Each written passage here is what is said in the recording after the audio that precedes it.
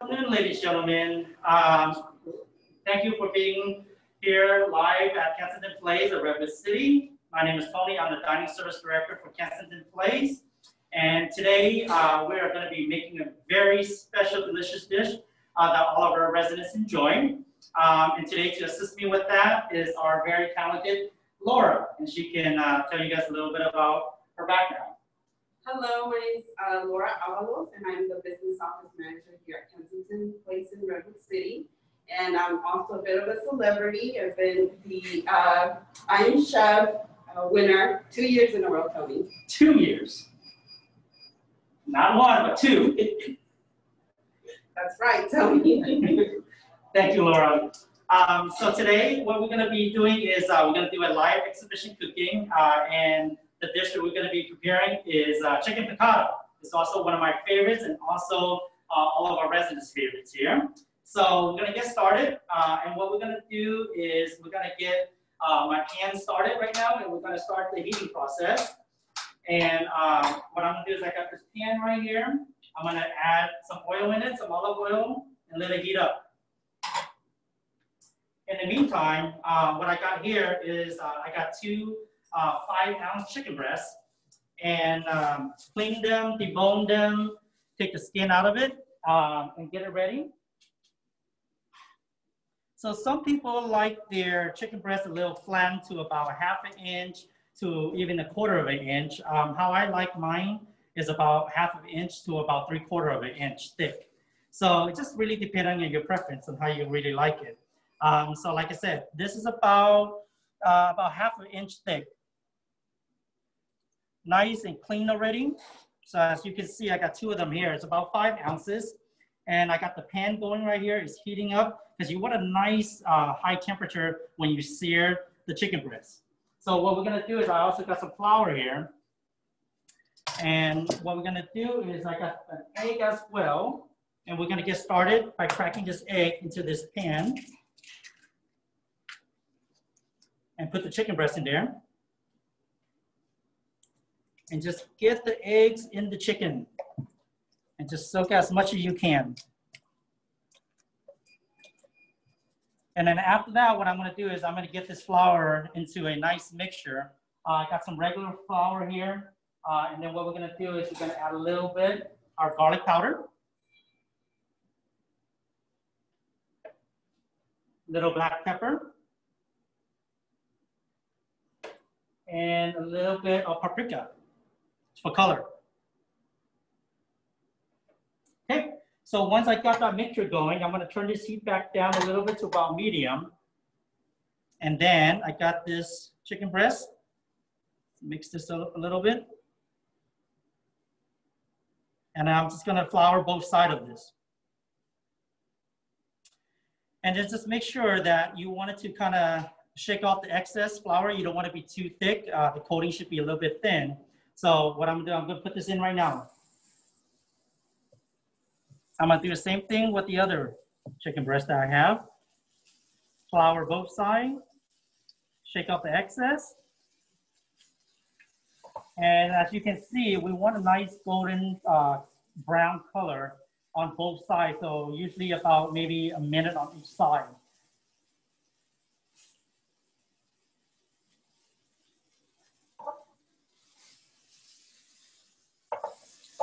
And just be careful, you don't want to burn it. You just want it to cook it at the right temperature where it's going to be, you know, kind of slowly cooking it, but give you that nice golden color on both sides. So I got to about a medium heat right now. So sometimes you might have to adjust it to a little bit lower.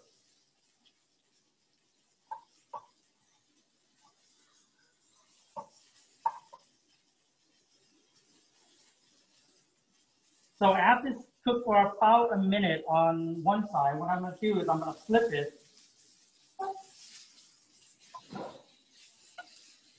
And cook the other side for about a minute. And I'm gonna add just a little bit more oil so that it can give me that nice golden color. So as you can see, it's doing really well. And you can smell the flavor that's gonna be coming out of it just by the simple ingredients that we put in so far. Very simple dish, one of my favorites, and also when I introduce it to the residents here, everybody seems to enjoy it very well. So a lot of people tend to ask me, there's a lot of steps to making chicken piccata, or, is it very difficult to make? And it's actually not. It's not that difficult to make. Very simple, but, there's never really a right or wrong way of making this. I feel like it's one of the simple dishes that we can make, but it's really tasty, very delicious. So after I got this chicken going right now, what I'm gonna do is I'm gonna lower the heat on it, because as you can see, I'm gonna flip this. I can show you the other side. So that's kind of like the color, the golden color, where it's kind of nicely seared on both sides. I'm gonna flip it one more time back to the original, just because I got the color on both sides. I really want it already.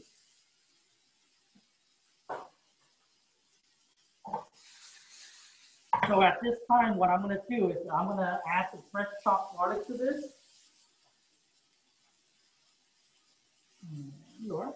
Nice over here. Yeah. So I'm gonna just got some fresh chopped garlic and just add it in there.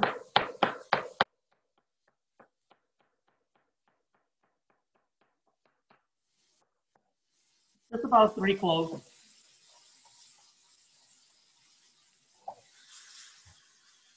All right. So we're gonna let that go, and then I'm gonna add some chicken stock to this.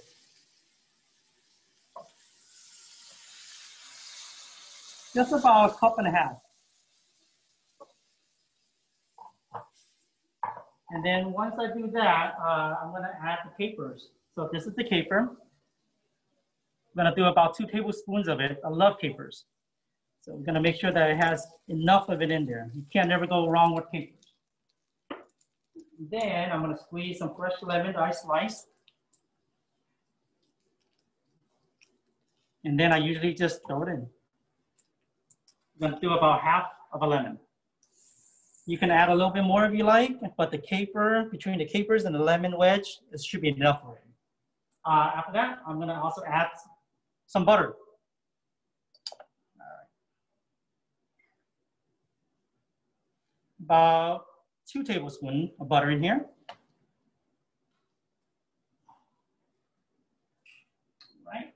And then the final thing what we're gonna add in here is we're gonna add a little bit of wine. You could do a variety of different wines, but I like to put a little white wine in there.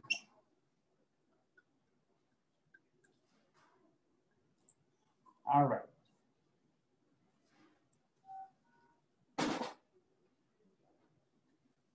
All right, now I'm gonna bring the heat back up a little bit. And now we just kind of let it cook for about a good 5 minutes, 6 minutes, and just kind of let it slowly simmer and let it cook for a little bit.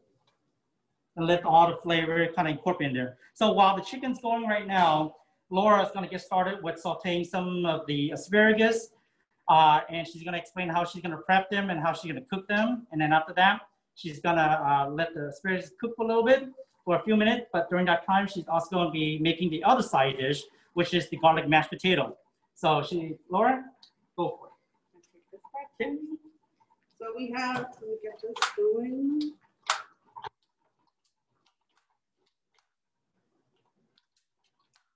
Tony, if I can get your assistance. So we have some fresh asparagus. We're just gonna cut off the bottom because that's really tough. You don't wanna eat that. And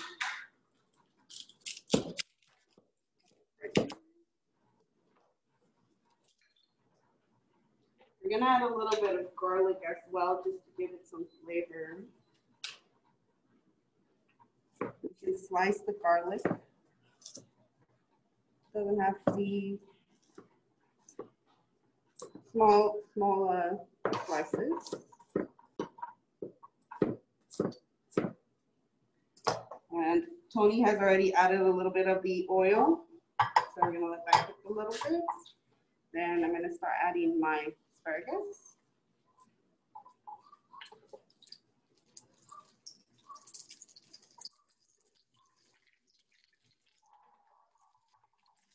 I'm also gonna add a little bit of pepper.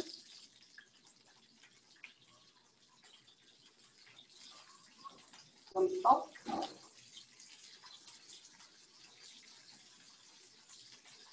gonna turn it down a little bit. Add some salt. And we're gonna add a little bit of chicken stock just so that the vegetables are a little tender. And we're gonna add our garlic. Give it a good mix.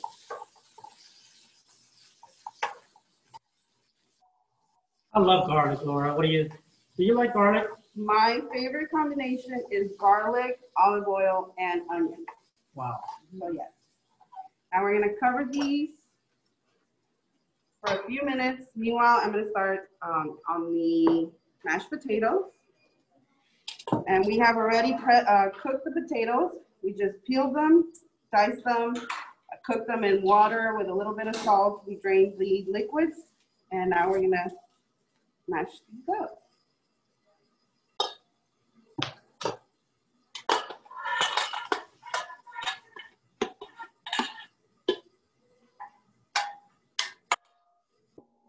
And to the mashed potatoes, we're going to add some pepper, just a pinch of salt or to your desire. Gonna add some butter, about 2 tablespoons of butter.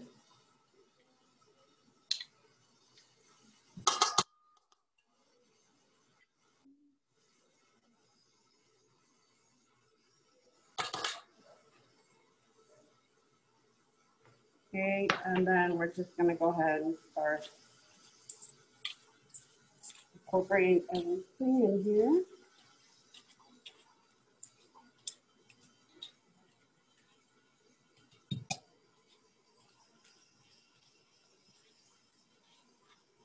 We're also going to add a little bit of half and half. This just makes the mashed potatoes a little creamier. Thank you, Tony. You could add more, or you could add less. It's just up to your liking.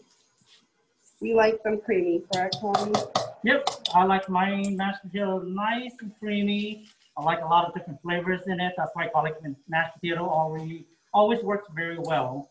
I don't know, garlic just tends to go well with everything. Some people don't like it, but you still got a good chunk of people out there that really enjoys garlic. So I don't know, just my preference as a cook. I'm gonna check on my asparagus because we don't want them to burn. That looks really good. Just for a little simple sauteing on the vegetable like this with the garlic, very simple. Tastes really good, smells really good, and it looks really good. I think it's gonna go very well with what we're gonna be serving. Gonna turn it down a little bit. Just continue to work on my potatoes.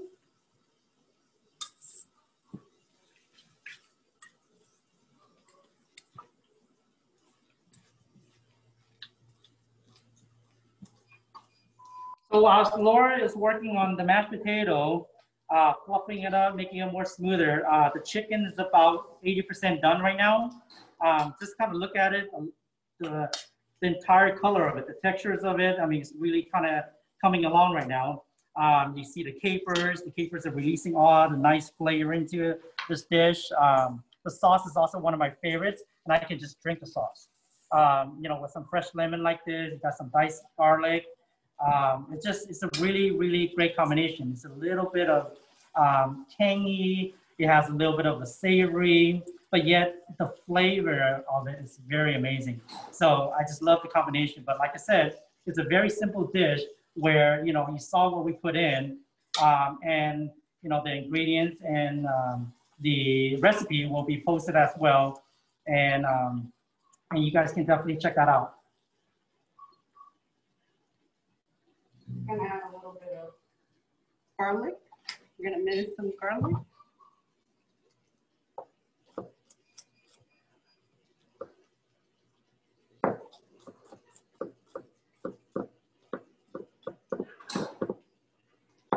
Tony, is there anything else we can serve the chicken piccata with?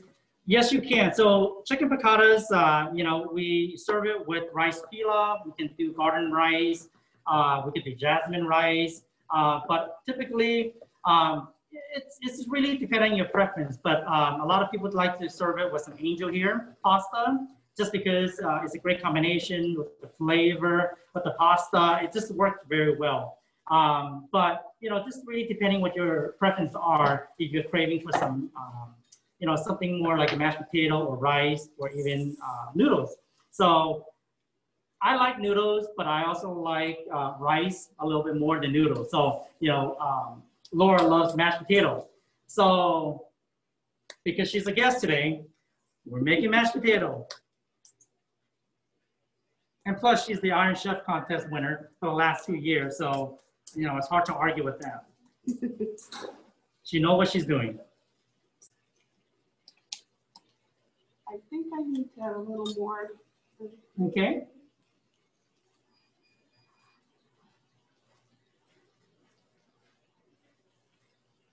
Just because I want them a little creamier.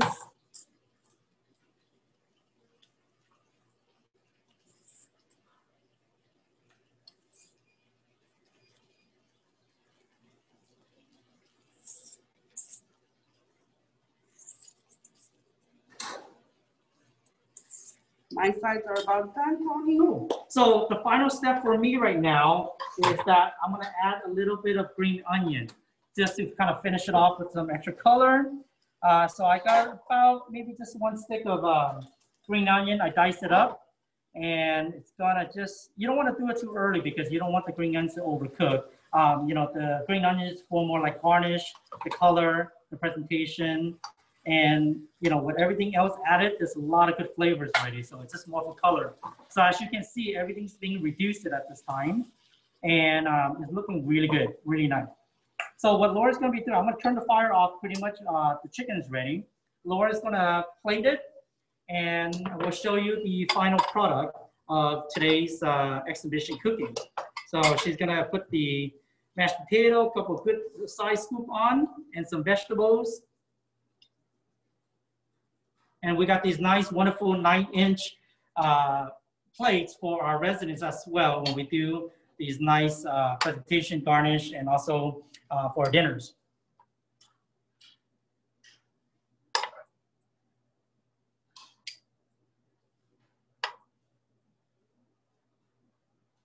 Thank you. All right. So I'm gonna get a piece of this chicken piccata, and we're gonna put it just right on top of it. And just to give it a little extra garnish, we're gonna put a little bit of a slice of that lemon on it, and never forget the sauce. Remember how one of my favorites is the sauce. So I'm just gonna put a little bit more on top, a little bit more on top, and just let it kind of just drizzle down like that. I love the piccata, so you wanna put a good amount on. All right, and then I got the second plate over here. Thank you, Laura. I'm gonna put the other piccata on top. I'm gonna put all that nice stuff on top of it. And like I said, I love the juice, so just make sure you have enough juice in there. And then we got the other piece of the lemon. All right, ladies and gentlemen, chicken piccata. And you know, I hope you guys enjoy watching this and how we prepare this. At this time, I want to thank Kensington Place of Redwood City for giving us this opportunity to do an exhibition cooking here in front of everybody, wherever you guys are at home, at work, anywhere, and also our residents that's watching right now. We got this on the menu for our residents pretty much every other week. So we do a variety of different entrees for our residents so that, you know, they get an opportunity to try a variety of different entrees, you know, ranging from the chicken piccatas to roasted chickens, to prime ribs, to flank steaks. So, you know, we do a variety of different ways. So, you know, check us out on our website on Kensington Place. And then we're gonna be also posting this up on our website so you can see the recipes on how to make this. You know, we're very excited that we're going to be continuing to do this more often. So, you know, send us some emails on when the next dates will be. We're going to be posting a lot more information on as well. So feel free to take some pictures when you guys, you know, use this recipe and make it. Take some pictures, send it back to us so we can see what you guys did. And hopefully, you know, yours is as good as ours. And I'm pretty sure it will. So, you know, it's not hard. These are very simple. You see how it's done. We'll cook it right from the beginning. It's about 30-minute process, but very simple. And we do this on a regular basis for all of our residents so they can enjoy these wonderful meals. So thank you very much. We'll see you next time. Thank you, Laura. Thank you, Tony. Dun, dun, dun, dun. Dun, dun, dun, dun, dun.